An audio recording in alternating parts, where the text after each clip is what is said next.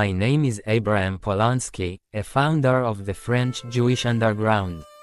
Born in Russia, I moved to Toulouse, France, where I became an electrical engineer. But then came the Nazis, who invaded France in May 1940. By June, the French army surrendered to them. I responded to the dire situation by founding an underground military organization called La Main Forte, meaning, the strong hand. Our goal was to organize a worldwide fighting force that would conquer and take Palestine from the British. That, of course, would not happen overnight. In the meantime, the Nazi murderers came to France. The notorious SS general, Reinhard Heydrich, declared at the Wannsee Conference that Europe would be combed of Jews, from west to east. But in fact it happened the other way around. From east to west. It started with the brutality of the Einsatzgruppen on the Russian front, but in time the rounding up and deportation of Jews to the camps became Nazi policy in Western Europe as well, even here in France. When it comes to France, we need to take a look back at the Third French Republic, spanning the period from 1875 to 1940. A watershed event took place in the middle of those years, the notorious Dreyfus Affair, culminating in 1905. The ultimate acquittal of a Jewish French military officer, Captain Alfred Dreyfus, unjustly accused of treason, brought about a genuine separation of church and state as a new progressive attitude took hold in France. The society became truly open to minorities. Jews served freely and openly in the military, even as generals. Jewish judges, politicians, and legislators became a genuine part of French culture. France in the 1930s even saw its first Jewish prime minister, the left-leaning Léon Blum.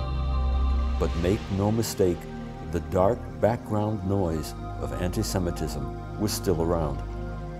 The anti-Semitic journalist Edouard Drumont declared that France had become Judaized and that Jews challenged the very nature of the French state. What is the exact meaning of the frenzied campaign organized by World Jewry to panic France, dishonor the French army, and in so doing, put it in no condition to play a role in Europe? This campaign simply means that the totality of interests of which Jewry is composed has taken a position against France and finds it advantageous that France cease to be a great European power. Of course, there were still dreadful memories of trench warfare on French soil, and the notion of rebuilding the army was far removed from French priorities. Throughout the 1920s and 30s, the main idea was to avoid war. There must be no replay of World War I. The many cemeteries dotting the landscape reminded the French of the horrors that war can bring. Consequently, when the Nazi menace arose and the Second World War broke out, the attitude of the French was quite the opposite of England's defiance. Northern France was occupied in just a short period in 1940. The German blitzkrieg was total shock, and the new reality of occupation left the French reminiscing about the pre-war past. While Germany directly occupied the north of France, a separate, German allied government was established in the town of Vichy and extending across the whole southern half of the country. For a good many French it was infinitely preferable to reside in Vichy France than under direct occupation. After all, the south of France, with its magnificent Riviera, had always been a place to vacation and convalesce. Consequently, a mass exodus to the south ensued, as up to 10 million of the country's 40 million people fled to Vichy. Historically, France was one country in Europe that had always been open to receiving refugees. And so they came. Over 3 million refugees, including Italians fleeing Mussolini, Spanish Republicans, and 200,000 Jews, mostly Eastern European, along with some from the Balkans. There were about 300,000 Jews already in France in 1933, but now that number ballooned. At the Wannsee Conference, it was calculated that there were 165,000 Jews in occupied France, and a staggering 700,000 in unoccupied territory, that is, Vichy France. The head of the new collaborationist government in Vichy was the aged Marshal Philippe Pétain, considered a hero of World War I. But now his role was to seek compromise with the Nazi administration. On June 17, 1940, Pétain addressed his people on the radio and, temporarily at least, assuaged their fears.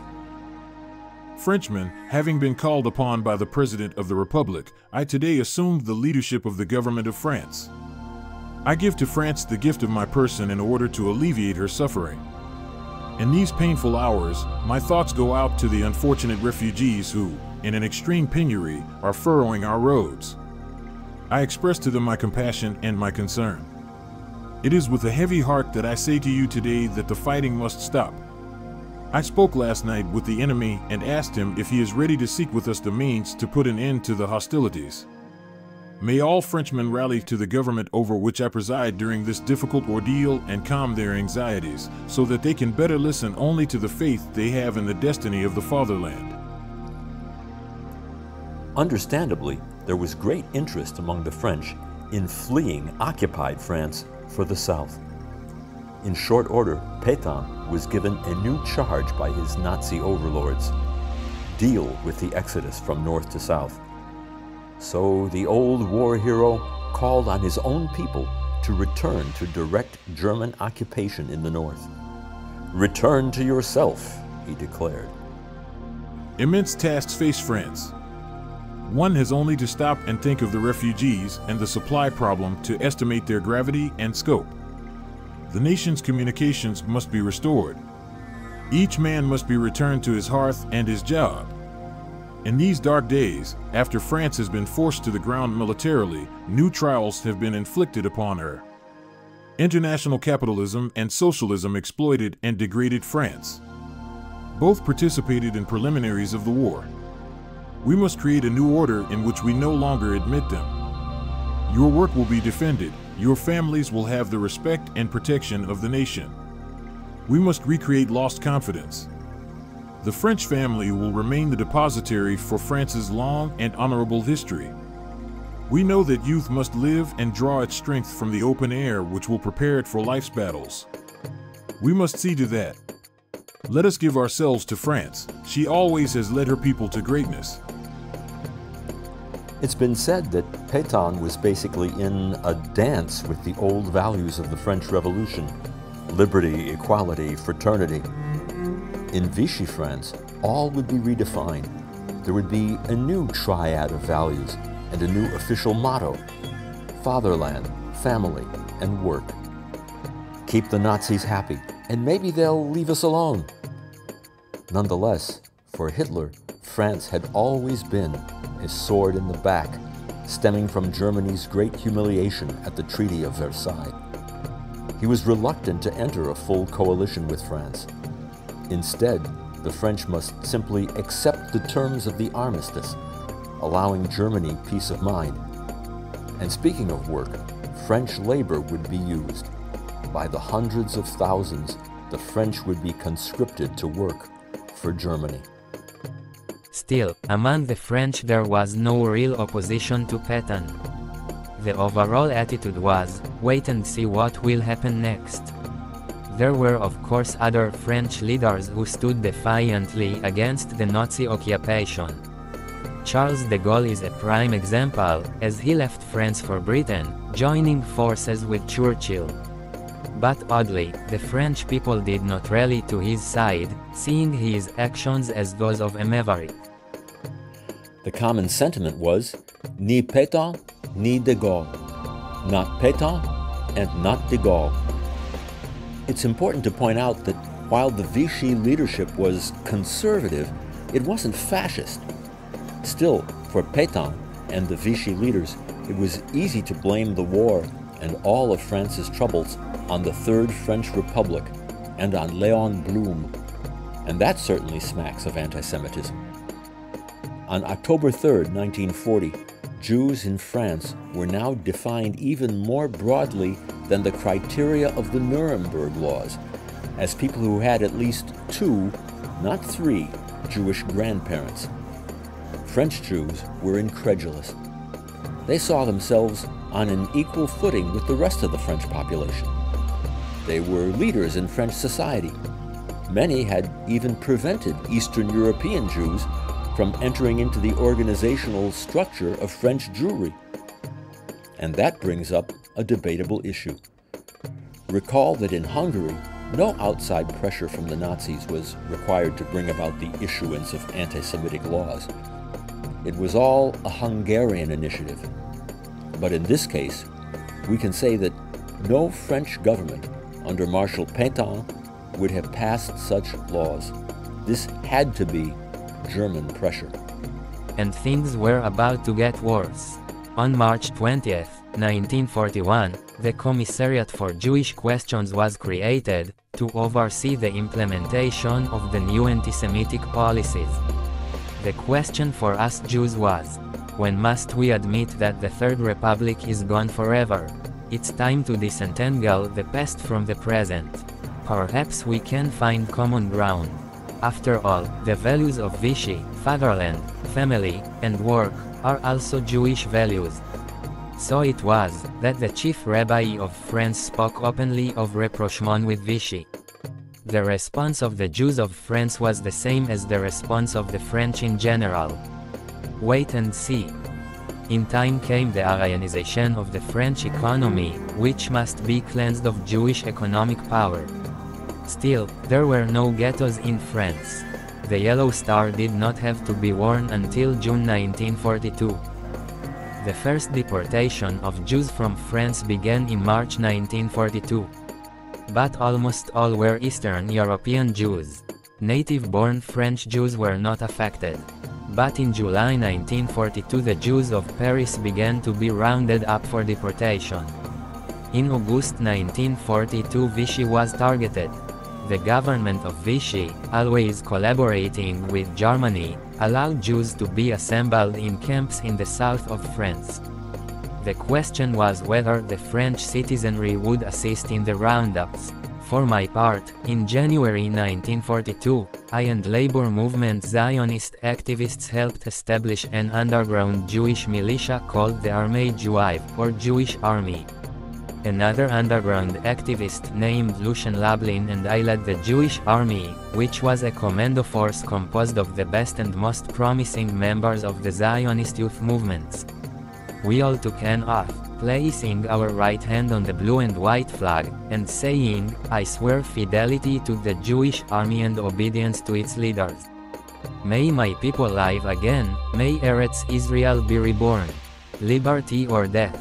During the winter of 1943 and 1944, our escape network helped some 300 of our members successfully flee to Spain, and then to Palestine.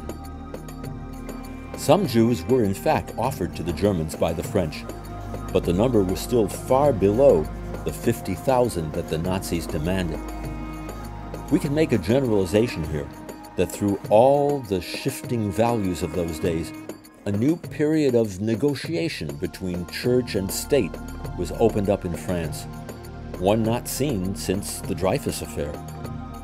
Vichy's line was, "We must collaborate with Germany in order to cleanse French society." But this did not go down well. Previously, there had been an equilibrium of sorts between state and society. But now, French clergy, largely silent since the Dreyfus case when it came to politics, took the lead in opposition to the state. The admonition that went out was, don't grant Pétain any legitimacy in dealing with the Jewish question. There was no barrage of pastoral letters. There didn't need to be. There was instead a moral message communicated directly from pulpit to parishioners. What resulted was a trickle-down effect. The time of wait and see was over. There would be a firm break with Vichy. By the summer of 1942, the resistance to the government was legitimized. It had become a Christian duty. About 80,000 Jews were deported from France in the end. Nothing to brag about, but far fewer than the hundreds of thousands of Jews who lived there. The majority of French Jews found escape. In over 6,000 towns all across France, individual French gave significant aid and shelter to their Jewish neighbors. Organized Jewish groups also saved thousands of lives by falsifying documents. With the help of friends, institutions, and individuals, various Jewish groups were able to hide up to 7,000 children. Many French Catholic prelates and all Protestant pastors actively opposed the Vichy and Nazi Jewish policies and hid Jews or supported rescue actions, along with a large and growing part of the French population. As a result, about 2/3 of French Jewry was saved. Apart from organized Jewish groups, many individual Jews participated in general French resistance groups. In the final analysis, it was all about making a statement on a personal level, and that made all the difference.